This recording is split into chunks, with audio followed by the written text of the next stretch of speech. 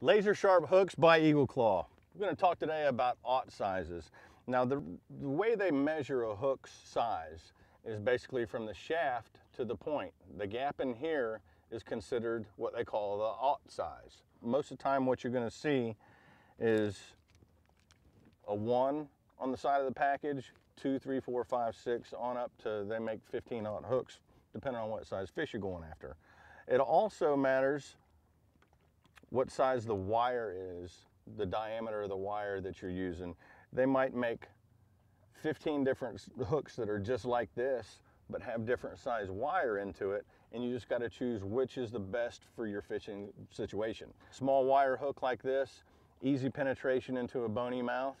If they have, say, a mouth like a permit, for instance, they have really thick lips and not too much bone in their mouth. So you could use a smaller aught hook to penetrate those rubbery lips that they have instead of a big wire hook like this. Aught sizes by Lazer Sharp. There's a lot of different hooks out there that they make, so make sure you choose the right one.